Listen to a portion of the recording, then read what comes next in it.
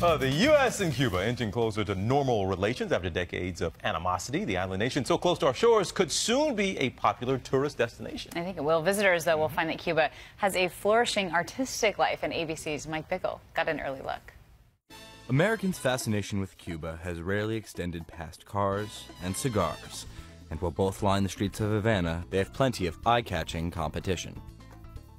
Art is everywhere in Cuba, from the streets to the schools to a few high-end galleries. Here, at a crafts market in Havana, work from dozens of local artists tower over the countless tourists that find their way to this massive warehouse. On the other side of town, select galleries represent those few that have earned international attention and command sky-high prices. And those looking to make a name for themselves are here, at the University of Arts of Cuba, where promising young artists enjoy a free education and a chance to hone their skills.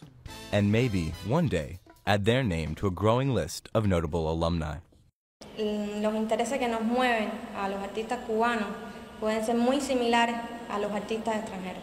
But while the education is free, artistic freedom still comes at a premium in Cuba.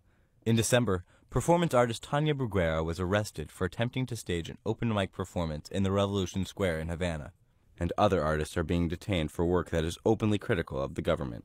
Still, there are those who contend that censorship has declined significantly in the last 2 decades, with Fidel Castro's brother Raul's succession marking a turning point.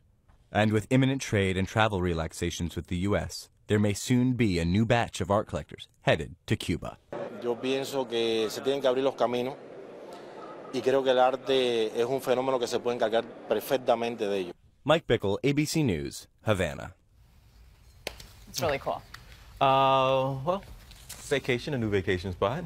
I think a lot of Americans are itching to go, and they already have flights and things like that. They can't wait.